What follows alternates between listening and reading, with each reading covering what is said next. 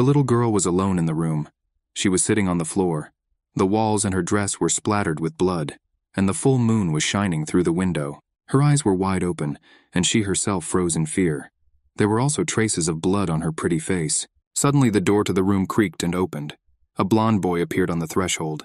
He opened his arms to her and was glad that he had finally found her. The baby turned her head towards the newcomer and began to scream. She crawled backwards away from him closer to the window. The guy asked her not to be so afraid. He raised his finger to her lips and called for silence. He sat down next to her, said that everything was fine and promised to protect her. There were tears in the girl's eyes. She just howled and cried. The guy, smiling, carefully wiped away her tears. Then he pulled the baby towards him and hugged her tightly. He affectionately told her that everything was all right now because she belonged to him. Blue sky. There is a forest around. A simple wooden fence separates the small cultivated area from it. A thin girl with dark long hair was choosing tubers from the garden bed and putting them in a rather large bucket. Sometimes she came across stones, but she did not take them, but threw them over the fence onto the road. When the bucket was already full, she tapped the bucket with one of these stones. At this sound, a man in a wide-brimmed hat came out. He waved his hand at her, making some kind of sign. The fragile girl took the handle of the bucket with both hands and with effort tore it off the ground. The heroine of our story could not speak. Most likely the reason for this was fear following an accident in her childhood. She didn't remember that incident at all. She stood with a bucket of tubers and understood that she had to take it to the castle as soon as possible. And she needed to hurry. As she was dragging an oversized bucket along the road, a horseman caught up with her from behind. Stones flew in different directions from under the horse's hooves. The girl turned around at the sound of hooves. The horse was raised on its hind legs by the rider. Out of fright, she dropped the bucket and the tubers rolled along the road. The skinny girl fell to her knees. The rider asked her mockingly what was the matter. He laughed so much that she couldn't even scream. The girl tried to cry and scream. I tried to say words asking for forgiveness and regret, but nothing worked out for her. She held her throat and only opened her mouth. The blonde ordered the maid not to make a fool of herself. After all, she chatted beautifully with her brother Camille more than once. The guy got off his horse. He stood next to the mute maid. He said that he was the firstborn son of the Marquis Lafayette. And I didn't understand why the girl, like all the other servants, was so sympathetic to Camille, his younger brother. Everyone almost idolized the younger gentleman. The elder thought he was too frivolous because of this. He grabbed the thin woman by her long hair. The blonde held the girl by the hair and shouted in her ear that he was the heir here. He threatened her so that she would not dare ignore him, and he pulled her hair with even greater force. Camille ran and called the girl by name. The eldest looked angrily over his shoulder at his brother and gritted his teeth. He told the idiot to get out of here. The eldest duke immediately mounted his horse and rode off into the distance, and the girl continued to sit dumbfoundedly on the road next to her, with an overturned bucket and scattered root vegetables. The guy asked Yulia if she was okay. He rode up to her on a horse, got off and stood next to her. He asked if her brother had time to hurt her. Camille touched her face with his hand, and then the girl was able to make at least a sound. She assured the gentleman that she was scared. The guy smiling said that she had nothing to be afraid of, so that she doesn't worry. He promised to always be by her side. He sat down next to her and stroked her head, and the skinny girl looked trustingly into those eyes full of kindness. There were tears in her eyes. She howled and sobbed. She said that thanks to him she remained safe, that he saved her, and for that she was grateful. The girl stood up, wiping her tears. She told the Duke that she had to go because she had a lot of work to do. The guy offered her his help.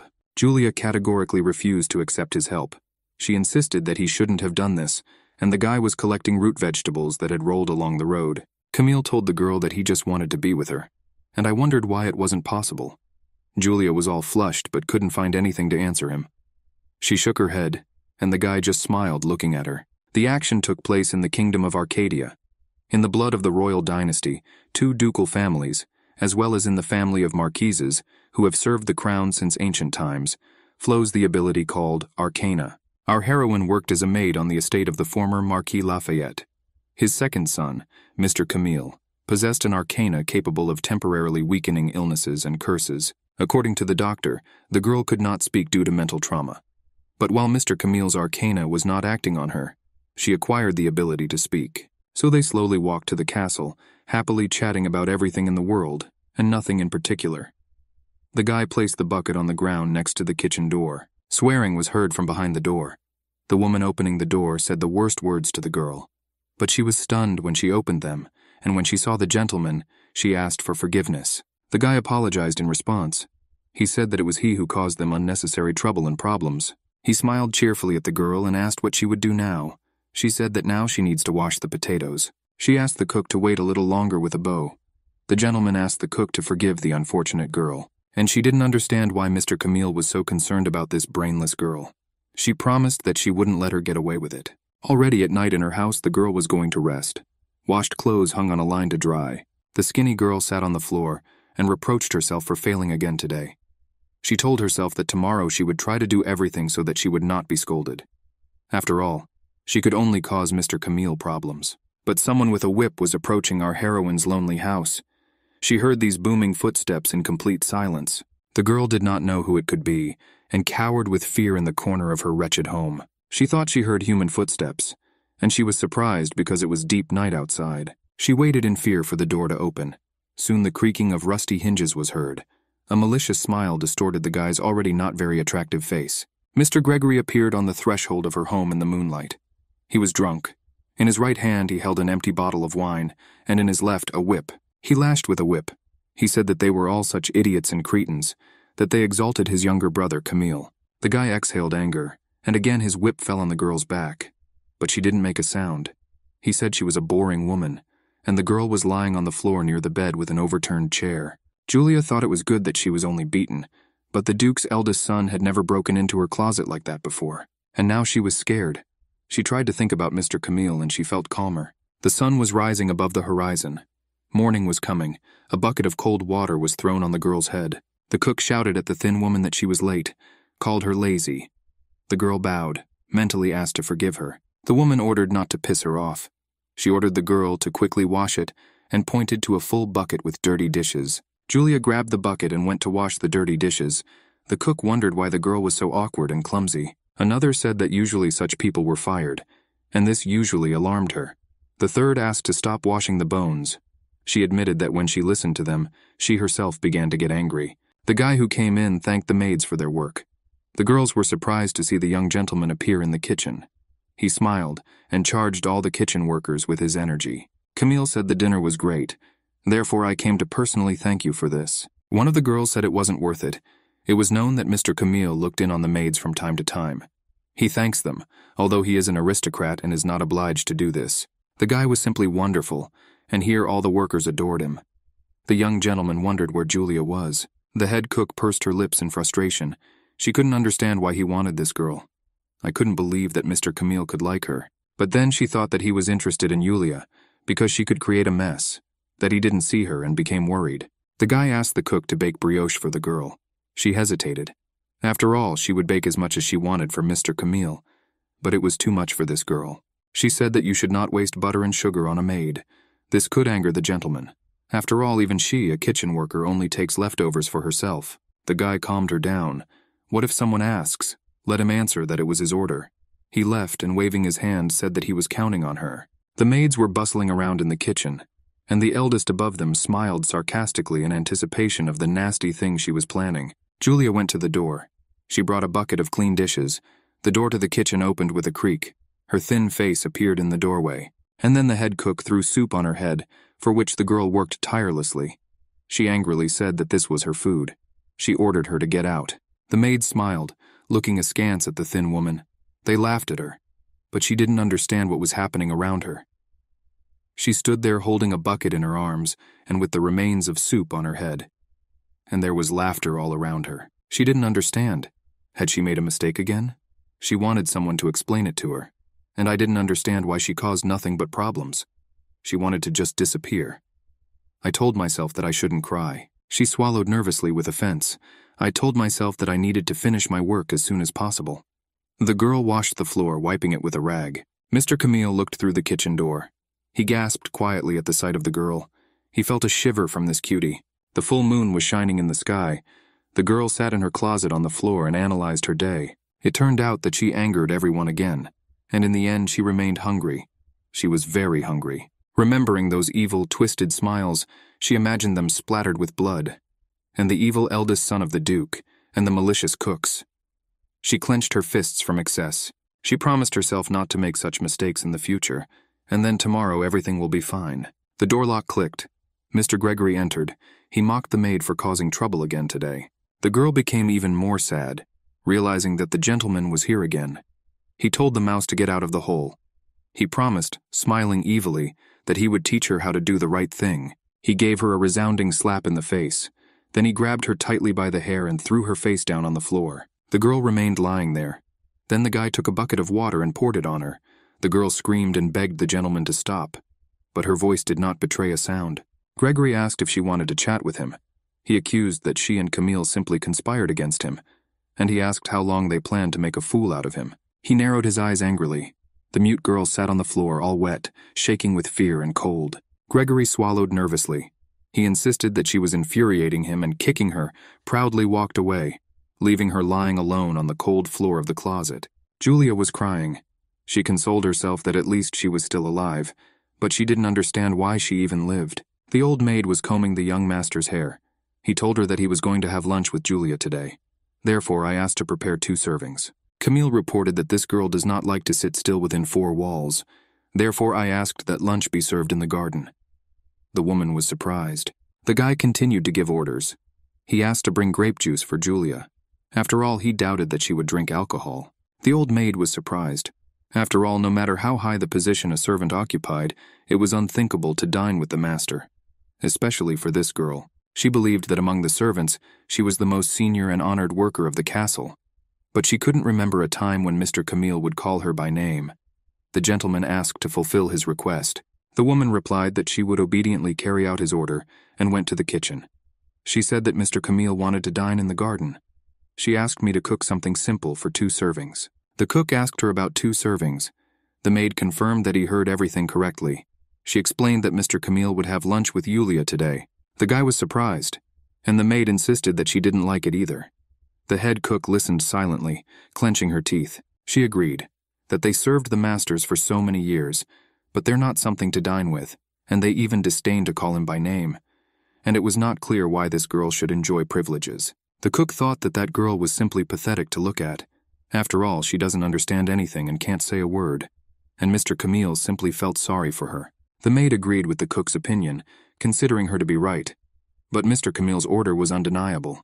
The cook ordered the others to continue working, and by the way, I was wondering where Julia had gone. The cook replied that it seemed the girl had to tidy up the pantry today. The cook had an idea. She walked towards the storage building. One of the door wings was open. Julia was just wiping off her sweat. She finally finished her work here. And I was going to take a short break for myself.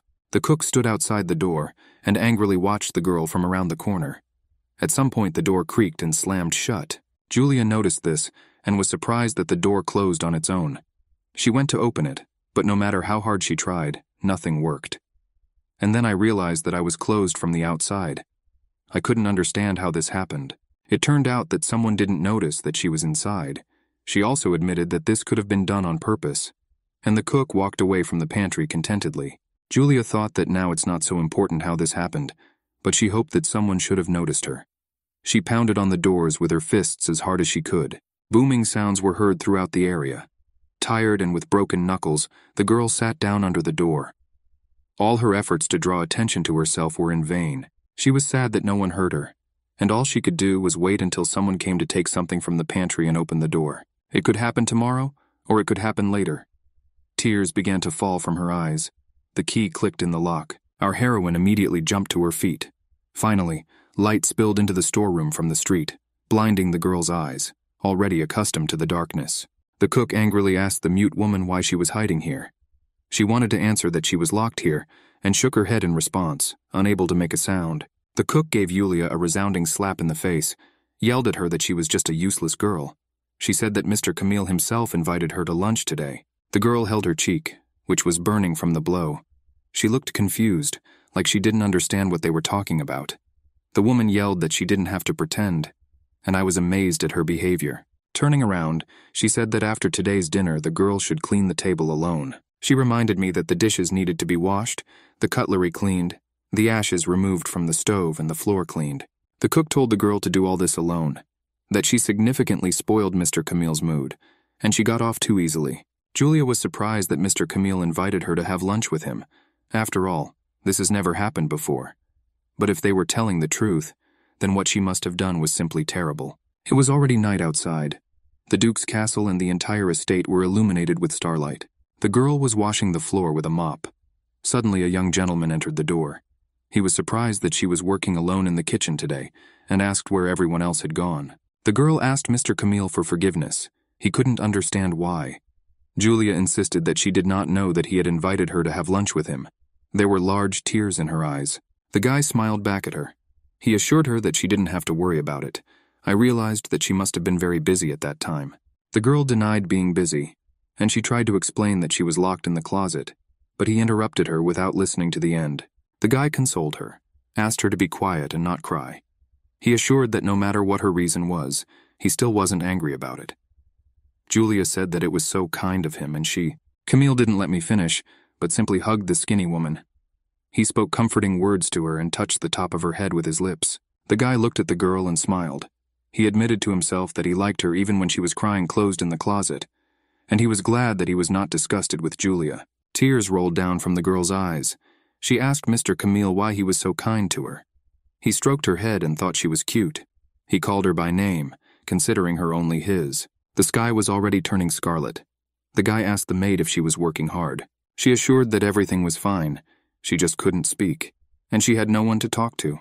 Julia said that she only causes inconvenience to everyone, and for this she often has to apologize. Camille offered to intervene in her life, but the girl was sure that she should not have bothered him. Julia insisted that she wanted to cope on her own. She was sure that all the people here were actually good. She was going to work harder and be useful, and she believed that she could not constantly rely on the help of Mr. Camille. The guy became serious. The guy asked the skinny girl not to say such sad things. His blonde hair was blown away by the wind in a long tail. Julia's face was surprised. She tried to ask the gentleman a question, but he silently drew her to him, hugging her. The horned moon only witnessed his caress. The guy told her quietly that he liked her. The girl found it strange. Camille assured that she herself noticed his attitude and feelings towards her. But Julia pushed him into the chest with her thin hand. She said that this couldn't be done. She reminded him that she was just a simple servant on the estate of his Duke father. The guy was deep in thought. He was surprised that she was bothered by the difference in their social status, and that he belonged to the noble Lafayette family.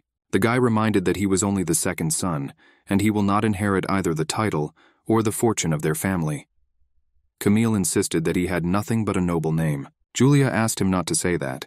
She assured Mr. Camille that he was a wonderful person. She talked about his kindness and care for a simple servant. The girl assured that he was dear not only to her, but to everyone in this estate. The guy thanked her. He said that he could not ask her to accept his feelings while he was in such a precarious position. Julia looked at the gentleman offended. He asked her for forgiveness. He insisted that he did not want to burden her with his feelings. He only asked her to remember that he values her very much. The girl drew his attention to the fact that it was already completely dark. Camille reported that he would walk her home. He assured me that it was dangerous to walk alone at such a time. His older brother Gregory was watching them from behind a tree. He told himself angrily that this girl dared to ignore him and give preference to his brother. The skinny girl stood in front of the window in the moonlight. She was already dressed in night clothes, and she remembered the words of recognition of Mr. Camille's feelings. She touched her face and reassured herself that he was just joking with her. After all, she was an ordinary maid, and now she couldn't even speak, and I didn't remember my past at all. She was sure that Mr. Camille's disposition towards her would not be enough, and I didn't want to be deceived. But even if his words were not serious, she was still pleased to hear recognition from such a wonderful person. She asked herself if she could allow herself to be happy for just a little while. A vase fell to the floor with a clang and broke. The guy shouted that they were all such idiots. He said that Gregory was sure that everything in this house belonged to him, and this girl also belonged not to Camille, but to him. He knocked on the closet door with his foot. He ordered the maid to open it. Julia recognized the voice and shuddered. She assumed that he wanted to beat her again. The guy appeared at the door, illuminated by the moonlight. The girl had a silent question on her face. It seemed to her that he looked somehow different today. Gregory narrowed his eyes. He grabbed the maid by the clothes, and he began to reveal her cleavage. Silent horror froze in the eyes of the victim. The guy leaned on her with his whole body and knocked her to the floor. She wanted to scream for him to stop, but he grinned evilly. He assured her that he would make her remember who she belonged to. Gregory tried to tear off Julia's clothes. She begged him to stop, and hot tears flowed down her cheeks. The girl tried to scream. The guy's hands slowly slid down her waist as if burning her with fire. The eldest heir to the dukedom grinned, amazed that the girl was trying to resist. Even Yulia's unsuccessful attempts to free herself turned him on even more. He pressed her to the floor, as if the girl was some kind of thing to him. Hope faded in the girl's eyes, and tears flowed like a stream onto the bed linen. He began to talk about his status as an heir. He assured how untalented the girl was as a maid, and made a dirty compliment to her tear-stained face. Promising to find a use for her sweet face, he tried to tear off her light dress with a sharp movement.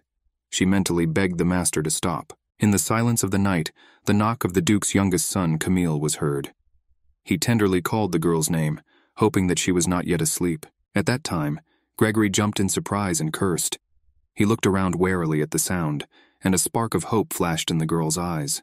Camille, standing under the closet door, continued to call Julia, saying that she had forgotten her scarf. I asked if she was still sleeping. The skinny girl mentally called on Mr. Camille to help her. She pounded her foot on the floor, attracting his attention with a dull sound. He asked her permission to enter. The younger gentleman burst through the doors. His noble silhouette was reflected in the moonlight. What he saw horrified him. His brother Gregory held the frail girl lying on the floor. She resisted his efforts to remove her clothes. Camille grabbed the rapist by the scarf and pulled him away from the girl, lifting him up. I screamed in his face, asking what he was doing. He asked him how he dared to even think about such a thing. He condemned him for allowing himself everything only by right of birth. The guy believed that Julia was the same person as them, and the skinny girl hid in a corner and cried, curled up into a ball. Camille did not understand how his father, mother, and brother were not able to understand such a simple thing. The older brother's face became distorted.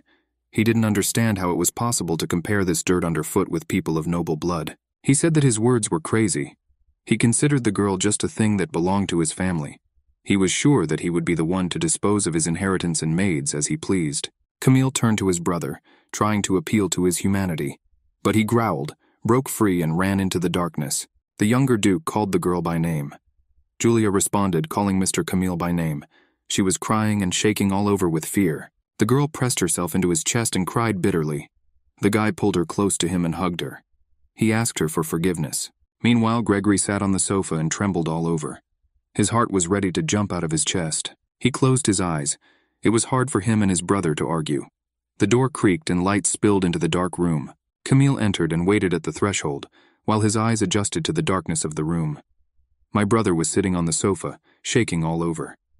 At the sight of the newcomer, he bared his teeth in anger and muttered his name through his teeth. The booted foot tapped next to the coward's head. The guy asked to tell him what he was going to do with Yulia. Camille was cold and determined to deal with his brother for the incident in the maid's closet.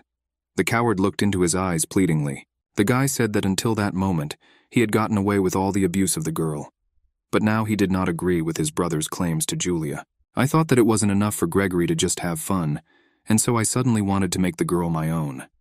The coward only made inarticulate sounds in response. Camille said that you shouldn't steal anything from him. The brother knelt and asked him to forgive him. He said that he realized his mistake. Gregory crawled on his knees in front of his brother like a reptile, and his brother stood over him like a menacing mountain. A kick was made to the head. The guy tried to dodge his brother's boot. He asked to think about whose grace he was still the heir. Camille said that it would be easier for him to take this title away from him than to take candy from a child. Gregory's head was still under his brother's boot. He said he was wrong, and he swore that this would not happen again. Camille said that of course this would not happen again, and he kicked his brother in the lower jaw. The long-haired blonde stood with a straight back.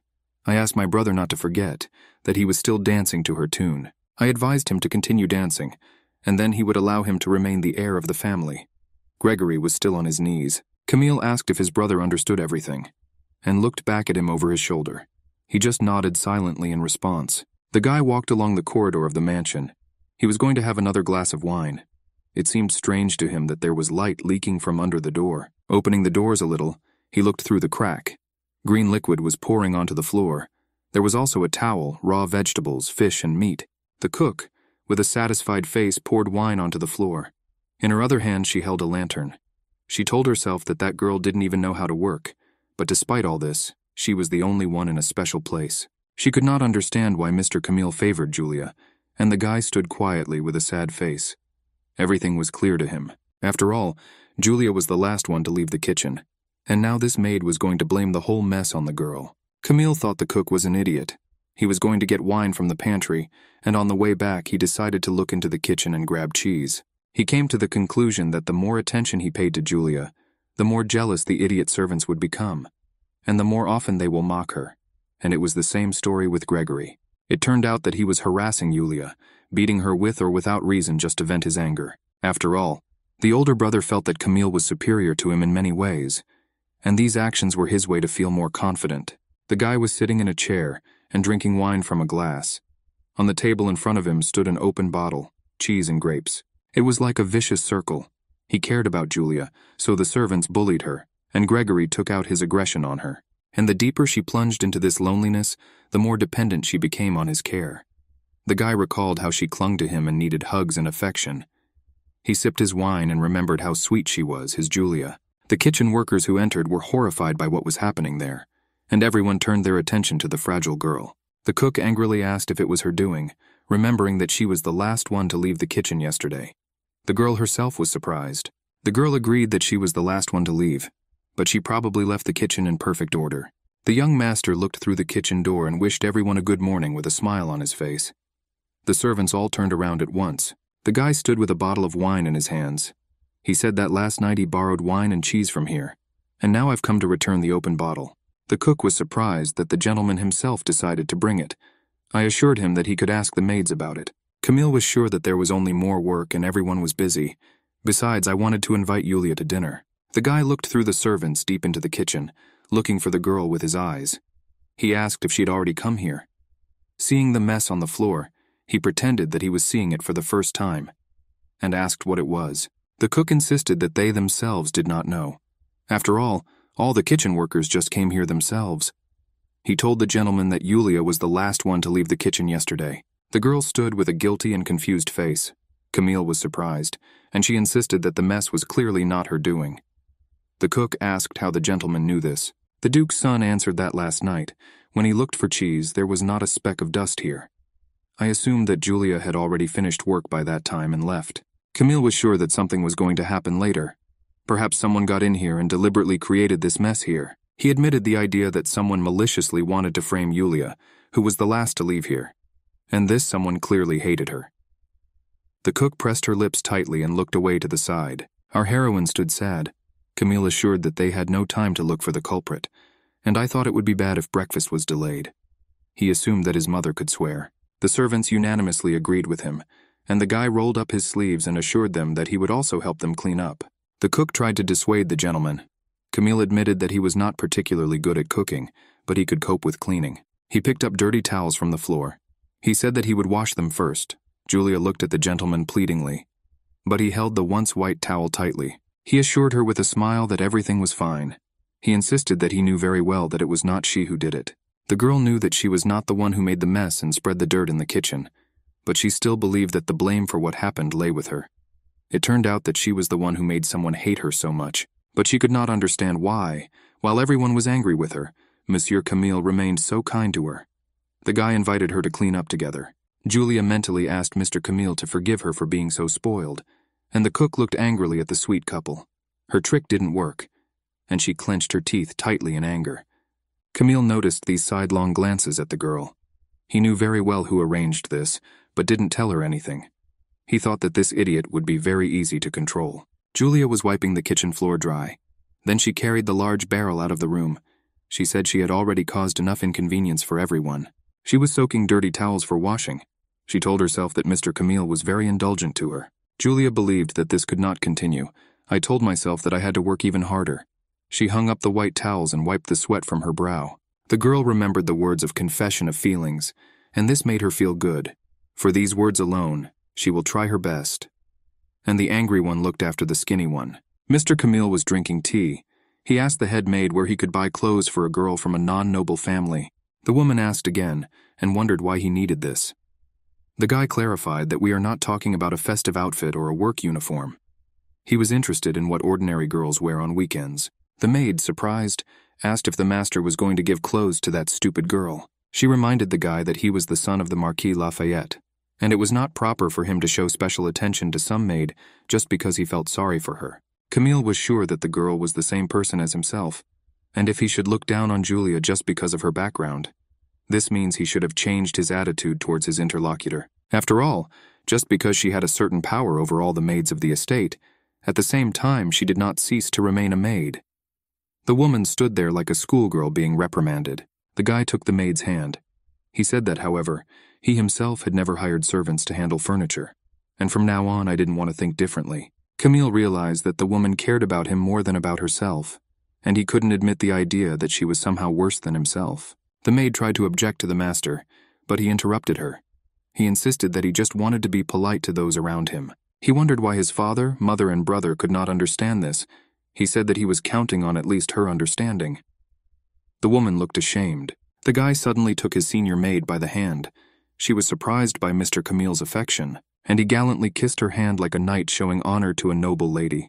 He said that he had been taking care of Yulia lately because he saw that she was having a hard time.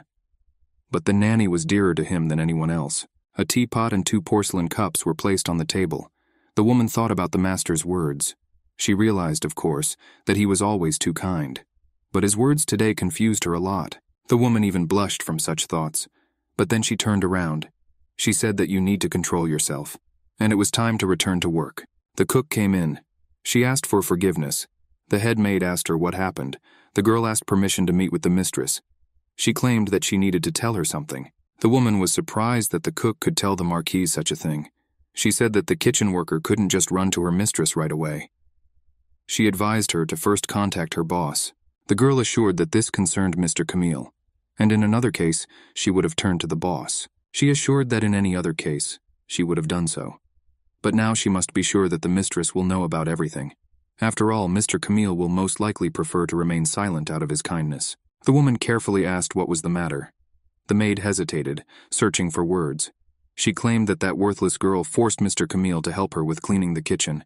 It was simply outrageous. It was amazing that the son of the Marquis Lafayette cleaned the kitchen himself.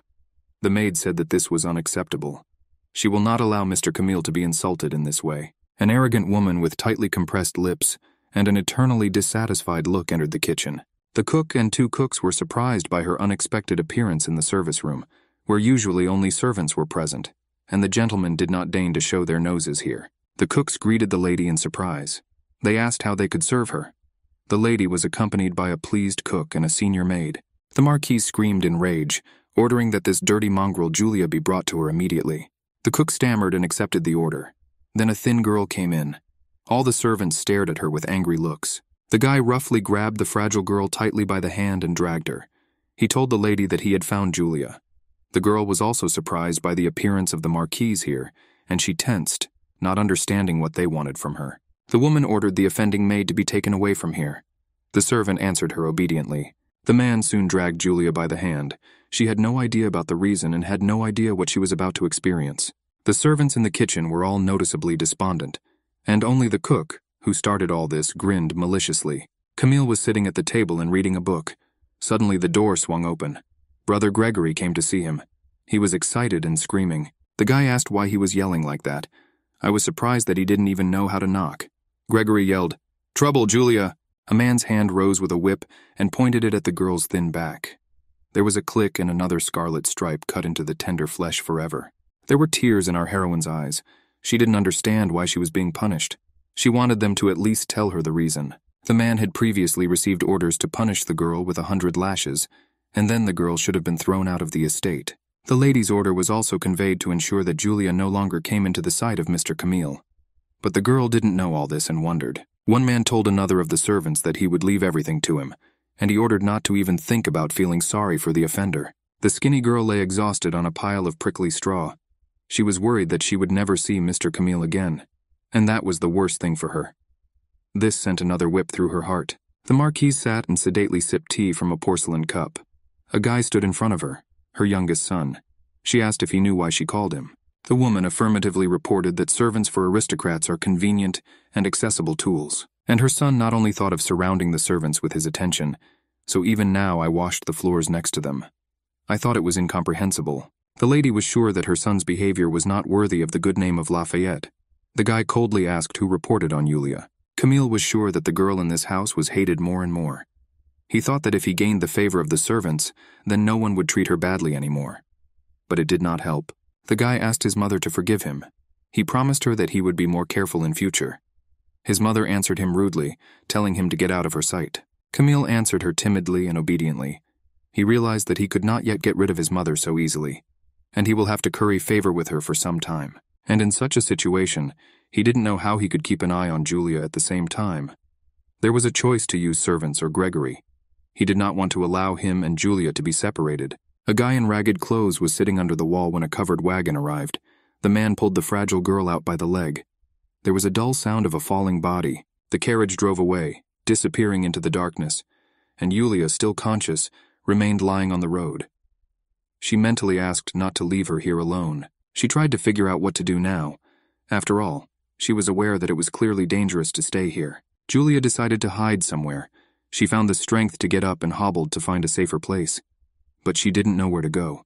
Her legs were shaking. She wanted to call someone for help, but she couldn't. Her back, cut by the whip, was bleeding.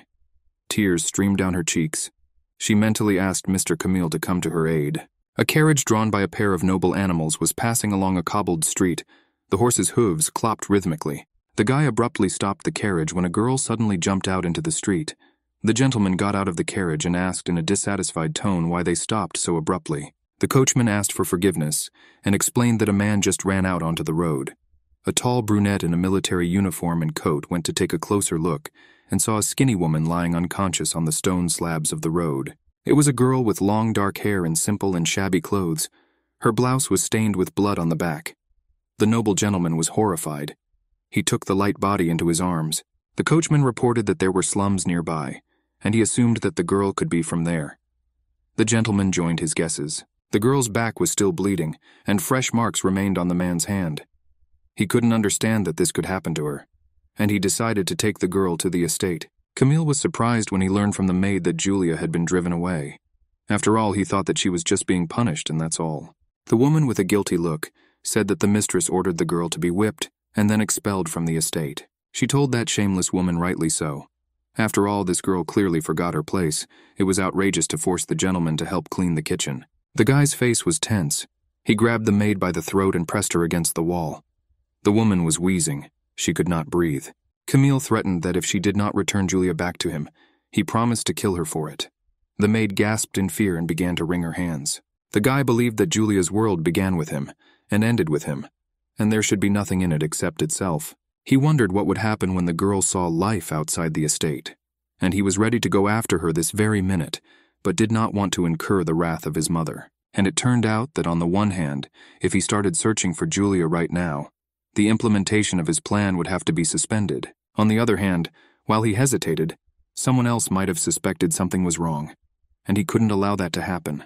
The woman dared to ask Mr. Camille why he was killing himself so much for the sake of that maid, but the guy was already opening the doors. He only briefly said that this girl belongs only to him. The waning moon was shining in the night sky. The eldest son of the Marquise walked resolutely with a whip in his hands. Having caught up with the servant, he asked who carried out the order to punish the maid Julia.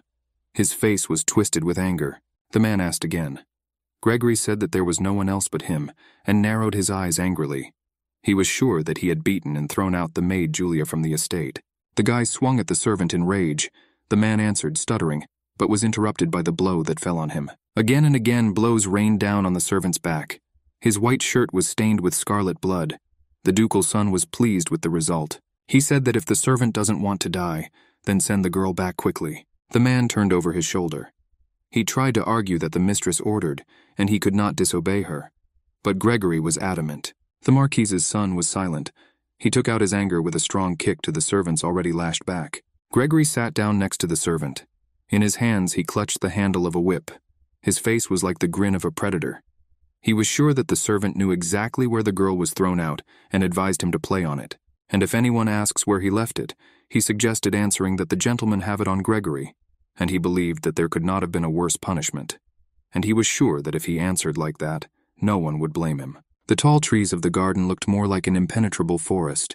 The weather was clear and sunny. Our heroine opened her eyes and sat up in bed. Everything around her was foreign and unfamiliar before. She tried to understand what happened to her and where she was now. While she was wondering what kind of place this was, a young man entered. He smiled friendly at the girl. I was glad that she was finally awake. Julia didn't know who this man was, a tall brunette with sharp but sweet features. He was clearly of noble blood. He asked how the girl was feeling, and after a pause he was very surprised. The girl only now realized that the stranger did not know that she could not speak. The man asked about her muteness. Julia nodded. He asked if she could write, but she just shook her head negatively in response. Disappointment appeared on the brunette's face. Our heroine did not know what to do, and she thought that she shouldn't have disappointed her savior. The man apologized. He assured the rescued girl that he had no intention of reproaching her for anything. With a confident movement of his hand, he pulled a chair next to her bed and sat down next to her, smiling welcomingly. I asked her permission to introduce myself first. Julia concluded for herself that this man clearly had a high position in society, and I thought that he sat next to me out of politeness. The owner of the estate said that his name was Glenn de Westris, and that he bears the title of Duke of their country. Our heroine could not understand why such a person took care of her. He said that he had recently passed near a slum, that she jumped out onto the road right in front of his carriage, that she did not respond at all, and then completely fell, losing consciousness. The man believed that it was all because of those wounds on her back, and he couldn't leave her in this state. So I decided to take it with me to the mansion. Glenn said that she lay unconscious for 3 days. He was sure her back still hurt, and asked how she was feeling. The girl thought that everything was fine now, but could not answer. The man insisted that she shouldn't have been shy. He warned that the doctor would come soon, but before that, he wanted to ask her a few questions. But since the girl could not speak or write, what could she do? And Glenn rubbed his chin in thought. It wasn't that there was no way at all, but he didn't want to use it. The man thought that first she needed to refresh herself, and soon a tray with warm soup and cutlery was ready. The maid bowed and smiled, and said that since the girl had not eaten for several days, she advised her not to rush, but to chew slowly and monitor the sensations. The skinny woman folded her hands as if for prayer and sank into herself. In front of her was a tray with a plate, spoon, and napkin. Glenn looked at this in surprise. The girl slowly brought spoon after spoon of soup to her mouth. The man noticed her manners. It couldn't be said that they were perfect, but it was clearly noticeable that she knew about etiquette. Meanwhile, our heroine was wiping her mouth with a napkin, and he was surprised how a girl from the slums could be well-mannered and so sophisticated. He wondered who she was, but she herself didn't really know who she was. In the darkness, the envious cook approached Julia's closet. She opened the door with a creak. Mr. Camille stood at the window in thought. He gasped in surprise. The girl approached him. She said that she expected to find him here. After all, he came here every evening. She hugged the gentleman from behind. She spoke kind words to him.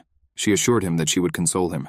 She asked Camille to forget this Julia, that girl and she too are just servants in the Lafayette house, and their lives are controlled by the gentleman. But the guy's face was gloomy. The cook assured that the master had the right to do whatever he wanted with her. The guy answered, "Okay." He assured that he would do so, and with a sharp swing he struck the girl in the face with his hand. A second later, the envious woman was sitting on the floor, and blood was dripping from her broken nose onto the floor. Confusion was written all over her face. Camille insisted that it was she who reported it. He said that he didn't know her name, but he remembered that ugly face well. He put his foot on the cook's shoulder. She covered her head protectively. There was a powerful blow again. Camille assured that he was not going to forget Julia, and it is not for the servant to tell him what he should do. His foot was on the maid's head. He assured that such an ugly person as she did not dare to tell the master who to forget. Camille called her disgusting, throwing another kick. Blood splattered on the floor and walls. He shouted that Julia was his and only his. Soon the guy walked through the doors into the night under the light of the full moon, and the envious cook remained motionless on the floor of that closet. Camille asked into the darkness where his Julia was now. He quietly called her name. The young maid was horrified by what she saw, and the doctor just chuckled busily under his breath. The bare back of the rescued girl was visible to their eyes.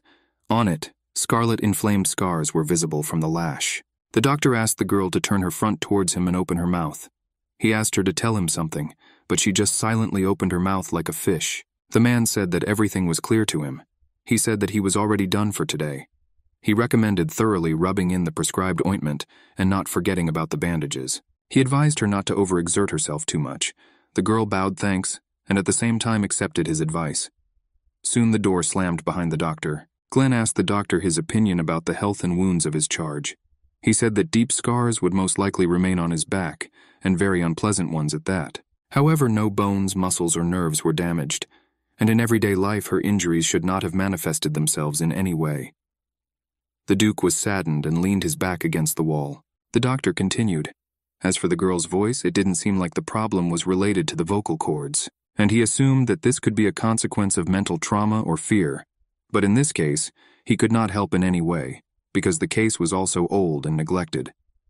Glenn was deep in thought. A man in glasses and a white coat suggested that this girl did not grow up in the slums, and the Duke added that he also noticed this himself, that there was no rudeness in her demeanor, and he would even say that she behaved with some dignity, that you don't see this with those who grew up in the slums. The doctor assumed that the girl could have simply been left there after those brutal wounds were inflicted on her back. Glenn realized that this girl still had a place to return home to, but then he thought that if she was left in the slums, it was unlikely that they would be waiting for her at home. He remembered how the girl called him brother. She complained that he never told her his name, and she invited him to come again. He offered her tea and asked if she liked sweet scones. Her sweet face was forever etched in her memory, and now it seemed simply impossible to meet her again. A week later, when Glenn entered the girl's room, he was simply dumbfounded by what he saw. The girl was wiping the glass of the windows, and the window frame now simply sparkled clean. He reproachfully asked her what she was doing. The girl looked back at the man with caution. She fell at his feet.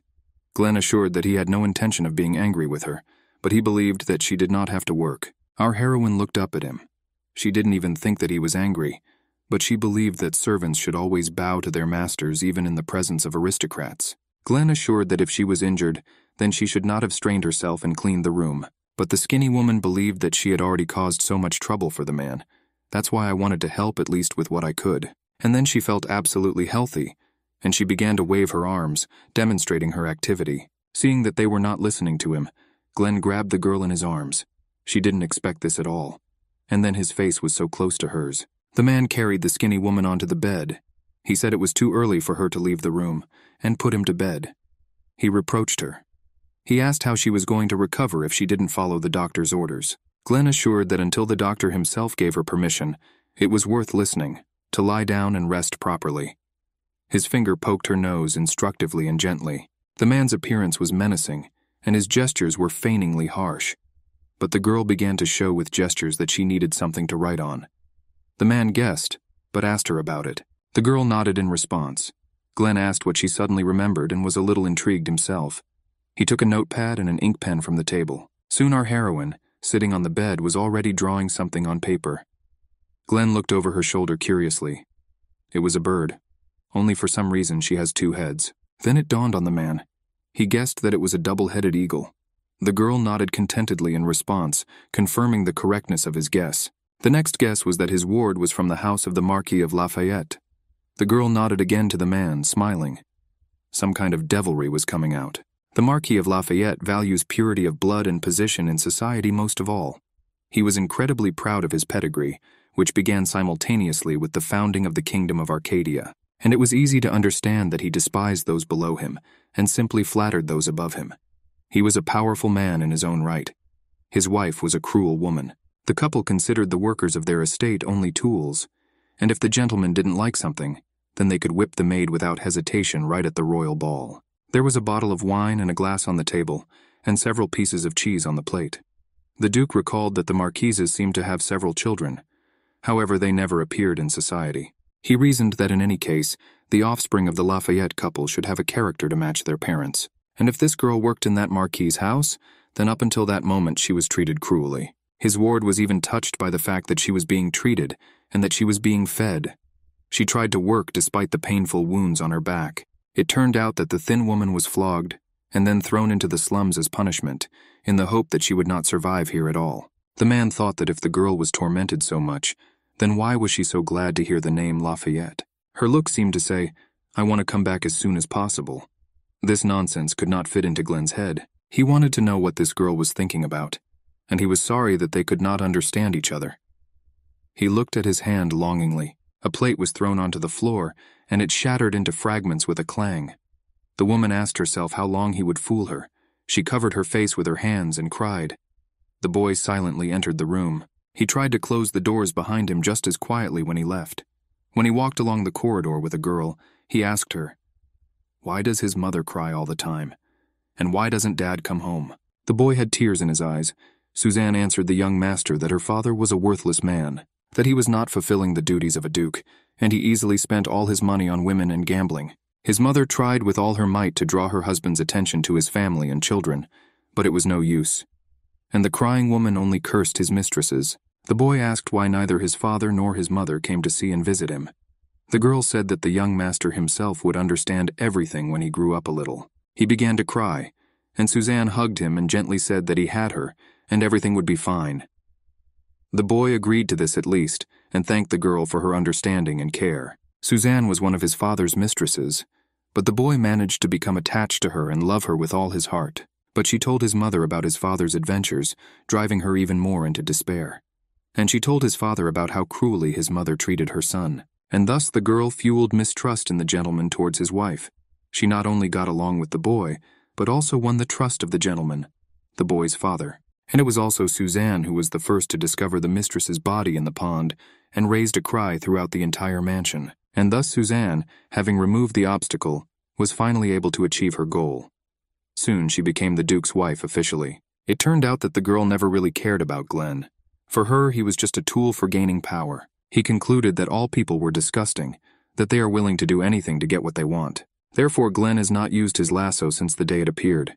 He only had to look into a person's soul to see its ugliness. And now the man was afraid to be disappointed in this girl too. After all, her real intentions were unknown to him, and if he uses his ability and finds out that this cutie is essentially no different from Suzanne, that she is just as two-faced, will he be able to bear it? Glenn could have easily found out the intentions of the girl he saved, but he was afraid. Suddenly she turns out to be just like Suzanne, two-faced. Julia struggled to carry a mountain of clean plates. The man called out to her sharply. He began to reproach her for taking up work again, and Julia was now putting clean linen on the closet shelf. Glenn grabbed her, wrapped her in a sheet and carried her. He said that she did not obey the order to rest. The skinny girl sat obediently like a doll on the bed, unable to move in the sheet. Glenn took off his gloves. He understood that the girl simply could not sit in one place. He still decided to use the lasso. Otherwise, the girl will clearly simply overstrain herself from working hard. The man looked into the eyes of his ward. He wanted to know at least a little more about her. His palm rested on the girl's head. He heard her thoughts that she was glad that he finally smiled. Julia thought that Mr. Glenn was as kind as Mr. Camille, that he also stroked her head, although she did nothing to deserve it. She thought she couldn't sleep all day long, and he wants to thank the Savior in some way. The man admitted to himself that he did not see even a hint that the girl was hiding something. He was sincerely surprised that such people even existed. Glenn asked the girl if it was true that she was so tired of sitting in one place. The girl nodded her head and thought that she would like to repay the Savior for his care. And I just wanted to be useful. And then, having thanked the Savior, she wanted to return to the Lafayette estate. She was sad that Mr. Camille was probably very worried about her. The girl thought that she had to tell the master as soon as possible that she was fine, and apologize for making her worry. She so wanted to see Mr. Camille. The man apologized. He understood everything that was needed, and he promised to give her 2 instructions. Firstly, she will help in the kitchen for 1 hour a day. The girl was hanging clean, washed towels on a rope next to the kitchen. And then I washed the fresh greens. A kind and friendly kitchen worker came out and gently told the girl that that was enough for today. Julia bowed low at her feet. Glenn's second order was to come to him for tea. The maid was combing the girl's long hair, and our heroine sat and reasoned self-critically that not only did she not know etiquette, but she also could not answer, and therefore she was afraid that the man might seem bored with her. Glenn stood up at the sight of the girl and met her standing near the set table with an open smile. He invited her to come closer. Julia blushed all over. She herself didn't know why she suddenly felt so flushed. On the table there was a teapot, cups, and a plate of sweets. Our heroine looked sadly at all this and was afraid of doing something wrong. The young man, seeing her indecisiveness, assured that he had always disliked formalities, so she didn't have to worry about manners. Julia was surprised that Mr. Glenn noticed that she was embarrassed, and I thought that it was necessary to at least touch the food so as not to seem rude, and she began to drink tea. She was surprised that it turned out to be so tasty, and the helpful and friendly maid slipped a whole tray of sweets right under the girl's nose. Julia enjoyed the taste of the baked goods, stuffing her mouth full of it. Glenn called their tea party an errand, hoping only that she could relax, but things turned out differently. The Duke said that the girl had a crumb stuck to her and wiped her face with his hand. The man smiled, and for him this time turned out to be unexpectedly pleasant, as well as for our heroine of the story. The man in the pince-nez reported to Mr. Glenn. He reproached him for not listening to him at all. He apologized to Simeon. The blonde said that if something bothers him, maybe they should have dealt with this before they moved on to other things. Glenn agreed that he was right, and the assistant announced his readiness to listen to the master. The man asked if there was someone named Camille in the family of the Marquise Lafayette. The blonde insisted that this was the name of their second son. The gentleman asked to tell me what he knew about Camille. The man slowly took out the book he was interested in from the shelf. He replied that the couple had not yet introduced their sons to the world. Glenn was surprised. Haven't guys reached the right age for this yet? But his assistant said it wasn't a matter of age. After all, the eldest heir of the family was also not introduced to society. His name is Gregory de Lafayette, and he is 23 years old. And Camille was 20 years old. Glenn was sure that it was quite unusual for young people of their age to still be out in the world. Simeon assumed that perhaps this was the situation in their family. The Duke was lost in thought for a long time. The Lafayette family traces its history back to the founding of their state. Surely nothing is more important for both the Marquis and his wife than maintaining their status. And the sooner they present the heir to high society, the more stable his position will be. And Glenn could not understand why the couple hesitated to introduce their sons to the entire aristocratic society. He asked the assistant if the Marquis of Lafayette had a lasso. He confirmed this. After all, he was a descendant of an ancient family, and it seems his abilities were related to healing. The eldest son was supposed to inherit this ability, but it seems that the lasso could pass to their youngest son, Camille. And if we assume that the lasso was not passed on to the eldest son, the heir, it was with Camille, who had no right to inheritance. A complex and incomprehensible situation emerged, and in this case, the most ancient and noble family of Lafayette must face serious difficulties. If Glenn's guess was correct, then it turned out that by postponing the debut of their sons, the Lafayette couple was trying to preserve the dignity of the family in the eyes of others.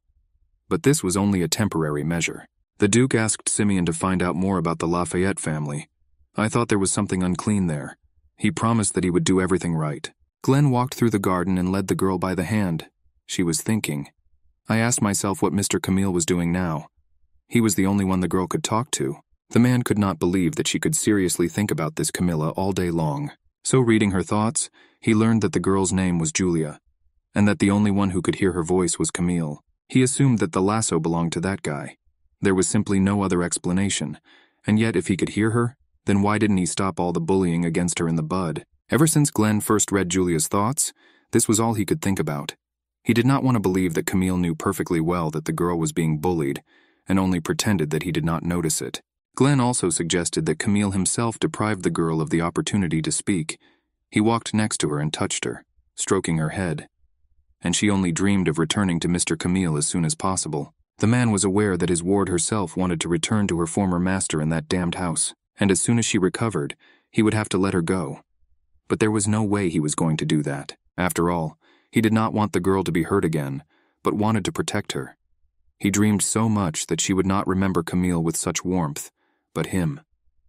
The man touched her hand unobtrusively. Julia looked into the eyes of her savior, and he understood that he could also hear her voice. But he was afraid that if she found out that he read her thoughts whenever he wanted, she might hate him. The guy in the hood carried a lit lantern in his hand and went down the stairs. The door he opened creaked. In the room where this door led, books were scattered on the floor, and cryptograms were drawn in the middle. Camille placed a red artifact stone from the bottle into the center of the star. It lit up with a faint glow. The guy carefully sealed the rest of the minerals back with a glass stopper. Our heroine was sitting in the garden on the grass in the company of Glenn. Today he decided to have a picnic for her. Nearby stood a basket of pastries and drinks. Julia was eating something tasty on both cheeks. The lady in the red dress looked at it all from the window. The maids in the kitchen whispered that Madame Suzanne had not come to see her master today. The other answered that she had not been with the gentleman for 3 months, that she stopped even pretending, and the owner became an empty place for her as soon as he transferred his title to Mr. Glenn. The girls discussed that Mrs. Suzanne's priorities immediately changed. She was not related to Mr. Glenn. So if he decides to get married, then Suzanne will lose her place as mistress in this house. The lady hit the wall with her fist out of anger.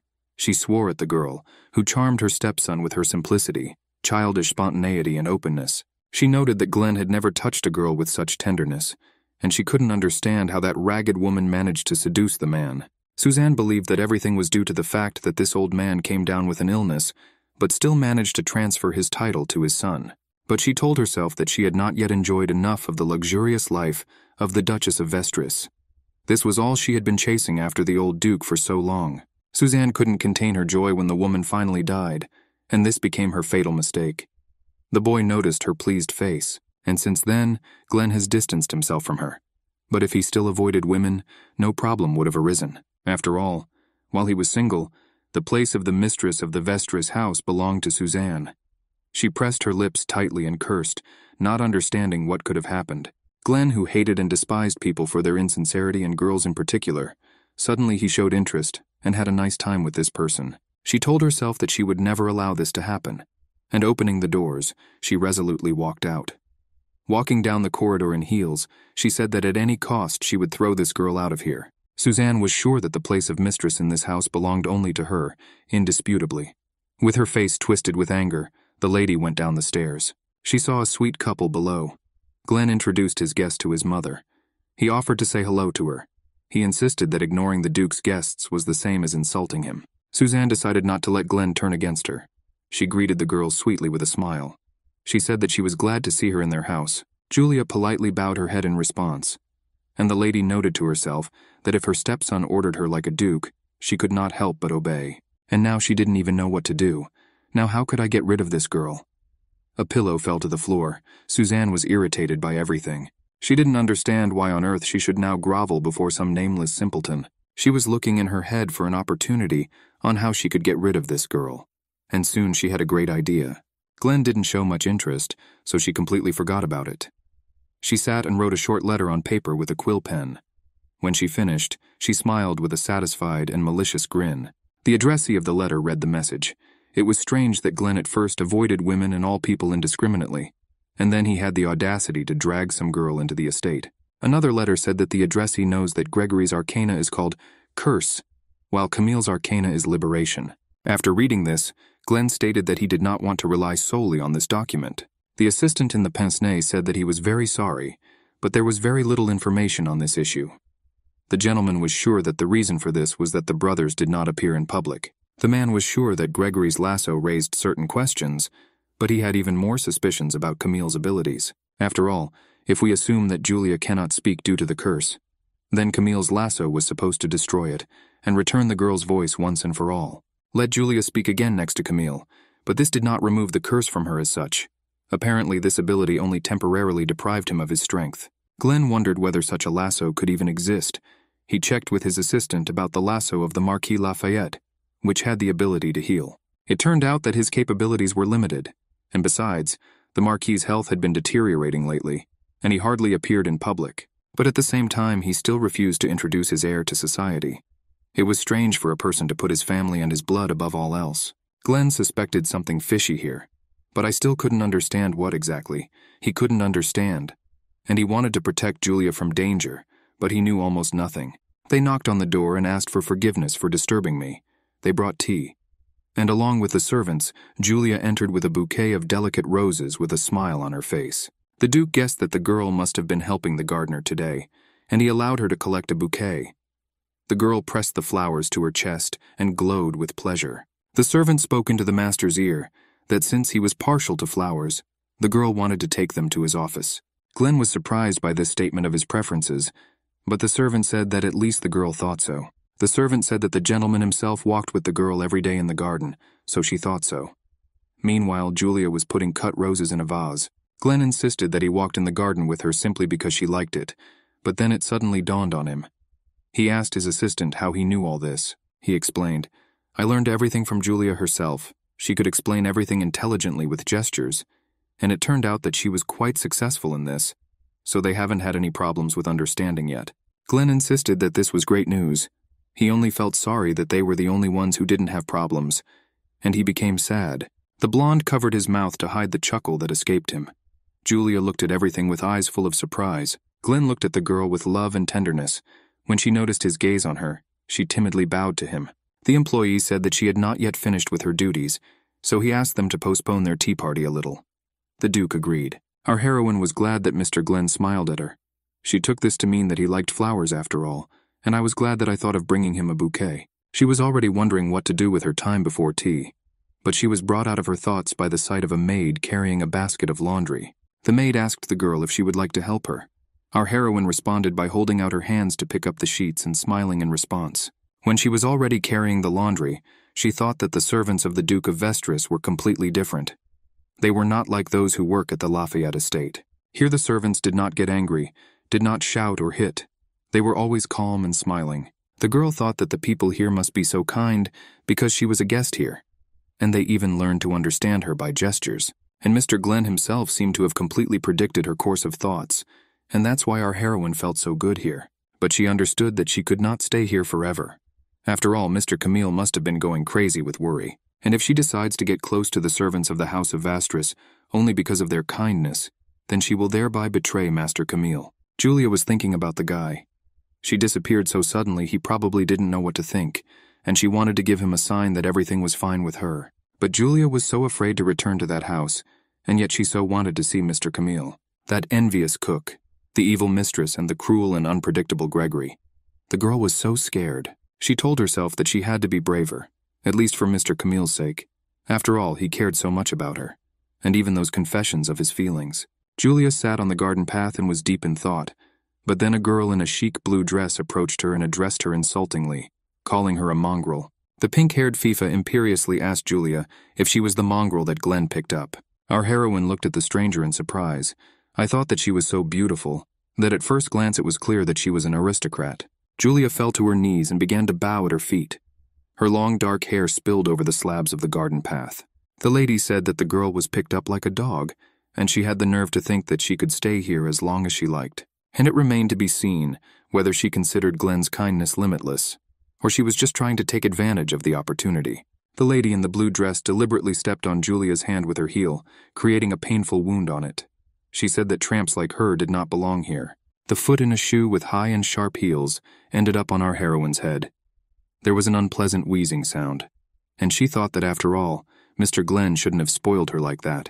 The arrogant person ordered the girl to raise her head. Julia looked at her with guilty eyes, and she announced that her name was Ophelia d'Arcadia. The skinny girl was confused. After all, that was the name of their kingdom, and only members of the ruling family bore such a surname. She couldn't believe that this was the princess of the kingdom, and she declared that Glenn was her future husband. And since the girl decided to stick to a man, she should have remembered that it didn't cost the princess anything to kill someone like her. The lady asked if the guest understood what she was getting at. Julia stood timidly on her knees in front of her and nodded her head. The princess asked her to thank her for her condescension, turned sharply and left. And Julia, sitting on the garden path, tried to realize that Mrs. Ophelia would become Glenn's wife. The man, after all, bore the title of Duke, and of course he already had a bride in mind, but she couldn't understand why her heart was so heavy. The maid asked Julia in surprise when she saw her what happened to her. The girl shuddered. She assumed that she had fallen, and she suggested quickly treating these wounds. She took the girl by the hand and led her with her, and Julia was surprised that the people at the Vestris estate were so kind to her, and she didn't want to keep causing them problems. The Duke's assistant thanked the man. He said that was all, and Julia was sitting in the cart next to empty boxes and barrels for exchange. She thought that even if she left here, she would still not be able to return to the Lafayette estate. Yes, she didn't even know where it was, and even if she somehow miraculously made it to Judas, the mistress would not allow her to stay there. And there was something else. Gregory, with his aggression and appearances in her closet, an unfriendly servant. Julia realized that she really wanted to see Mr. Camille, but she was very afraid to go to that house again. The servant said that the girl suddenly disappeared. The Duke clarified what this even meant. He said that he was very sorry. All the servants were ordered to search, but so far there was no news. Glenn clarified who last saw the girl. The maid immediately responded. He asked her if she had noticed anything suspicious. She assured that in fact the girl had an abrasion, and when she encountered the girl, she was sitting in the garden and seemed to be looking into space. There were scratches on her forehead and near her nose, so she immediately rushed to treat the girl's wounds, and she asked if she had fallen, and received only a nod in response. But the thing was that it all seemed strange. After all, if she fell, she could really hurt her face, but the back of her hand was also damaged. It was impossible to get such a wound from a fall. Her hand seemed to be crushed under the heel of a woman's shoe. Glenn thought about it. This could not have been the work of the stepmother.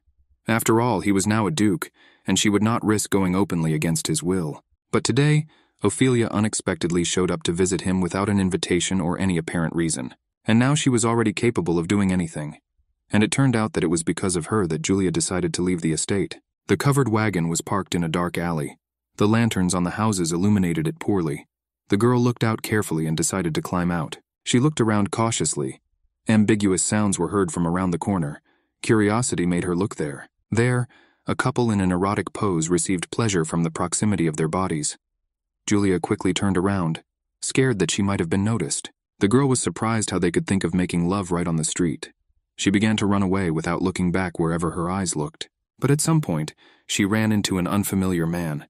He called out to her and ordered her to watch where she was going from now on.